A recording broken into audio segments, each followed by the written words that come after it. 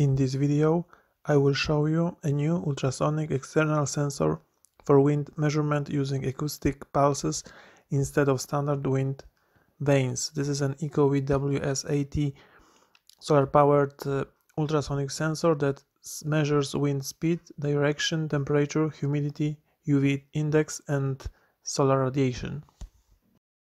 The sensor, ordered 2 weeks earlier, comes in a small package because in fact it is an integrated sensor where all elements except the mounting arm, bracelet and U-shaped screw set are already assembled. The whole set has a solid construction. I received a version with a heater to melt accumulating snow and ice during the winter from the measuring area, which can affect wind accuracy readings significantly. To turn on the heating, you need to hook up 10 or 20 meter cable by the tightly connecting to an USB input and external power. Here you can see what elements the device consists of. The most conspicuous element is the round solar panel at the top, including a light and UV sensor in the center with a LED indicating data sending every 5 seconds. It is powered mainly by solar energy. 2 AA batteries are used as emergency power supply in the absence of sufficient energy coming from the sun during daylight hours. Below, in the measuring area, there is an aluminum mesh surface tension conditioner layer, a patented element that prevents the formation of water drops that interfere with wind measurements. On the side you can see a screwed compartment for 2 AA batteries, and underneath it is a small radiation shield for the temperature and humidity sensor.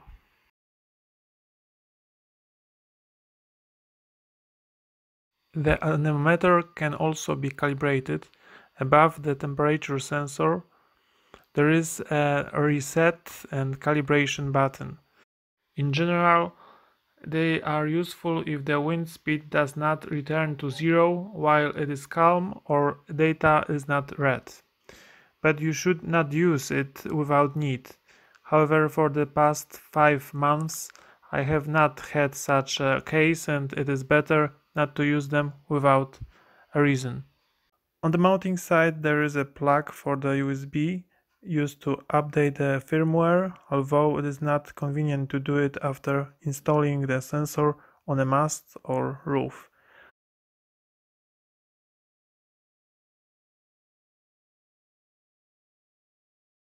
Generally, you can assemble and mount the anemometer quite quickly. You can also use the instructions shown in the user manual. First, however, the manufacturer recommends installing the sensor in a temporary place where you can easily check its performance.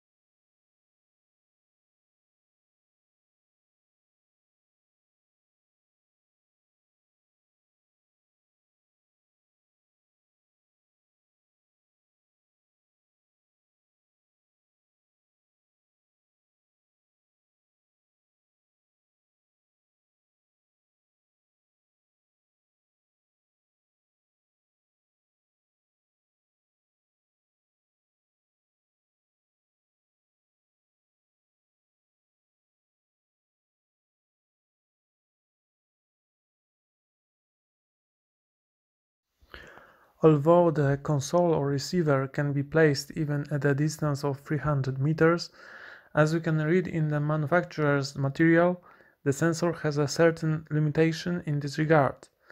Namely, the console can be quite far away, but you must have a power source nearby so that the device works on heated mode during heavy snow or freezing rain.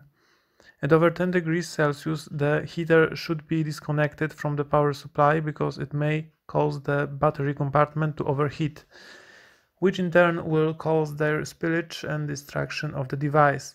It is a bit impractical when we are no longer at home or we forget to turn off the plug prior to bigger warming. Hence the recommendation to use more secure and long-lasting lithium batteries. However, as I mentioned, after setup and during normal operation, the unit is getting its power from solar cell. And how does such the ultrasonic wind gauge work? By sending acoustic impulses between distant points and measuring the difference in sound propagation time that is used to calculate wind speed. More such sampling points allows determining the wind direction. The speed of propagation of acoustic pulses varies depending on the temperature and humidity, so this additional sensor is needed to more accurately estimate wind speed. That is why it is integrated with the whole sensor. The sampling frequency of the wind increases with its speed. When the maximum wind speed of the last 4 seconds is higher than 5 meters per second, the wind speed is detected by 1 second. This accuracy of measurement makes a big impression on me because compared to a classic anemometer, I can see much better detection of wind gusts, and actually I see a wind up to date on the console, even less than 5 seconds. Great thing. Of course, you can't get rain readings with this ultrasonic anemometer. For this purpose, you need to have or buy separately self-emptying wireless rain gauge WH40 by Ecowitt. Ecowitt also offers a complete HP 2553 weather station set with an ultrasonic wind gauge, rain gauge, 7-inch large display and an additional temperature sensor. My WS80 sensor model was adapted to European 868 MHz radio frequencies, but it is accessory only, so it cannot be used alone. The data can be streamed by GW1000 Wi-Fi gateway that is sold separately, as well as by HP 3501 or HP 2551 console display, sold separately. After configuration, data can be viewed on WSView mobile application after the Wi-Fi configuration done. If you already have a console or Wi-Fi gateway, the sensor after activation is immediately recognized and readings from anemometer are visible. If you don't have other outdoor temperature sensors, the data collected by the WS80 sensor will be shown. On the console or on the WSView application, you can see wind changes every 5 seconds, which enables to catch more gusts than vane anemometers. The device reflects better wind variability, which is its undeniable advantage. I definitely prefer the large 7-inch TFT high-resolution colored display console, where every weather parameter is distinct even from a greater distance.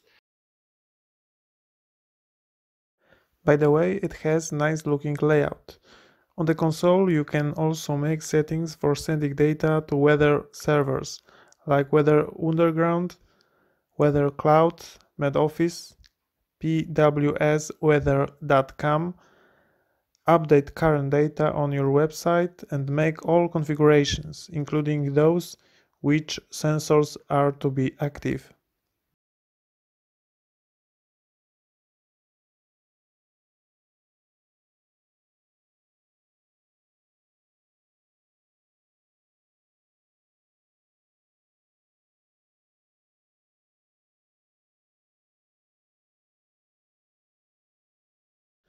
I placed the WS80 sensor on the same pole as the WS68 by Ecowitt to have a good comparison of them two.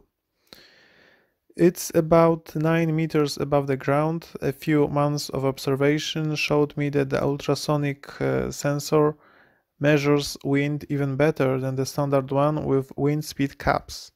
During storms, it gives higher gust values. The difference was usually up to 10 kilometers per hour.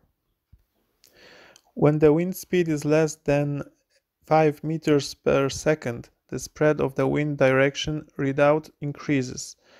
In this respect, the weather vane from the WS68 sensor puts up more resistance to weak wind gusts, making the indicated wind direction more stable. Small comparison of displayed data in very light winds. As you can tell, higher variation in light winds can be read with a traditional anemometer because the values go below 1 km per hour but are given less often. However, I read that some users said that the sensitivity of the ultrasound sensor is greater because it records 1 meter per hour gusts at the time when the traditional one did not record any gusts. This winter was exceptional this year, and only on the last day of March did the first snowfall. It was an opportunity to check how Ecowitt's WS80 ultrasonic anemometer is doing, which despite its advantages requires an uninterrupted free measurement space for acoustic pulses. The residual heavy sticky snow could exclude the device from wind measurement for a period of time. The company introduced a version with a heating system and a 20-meter cable which was already shown.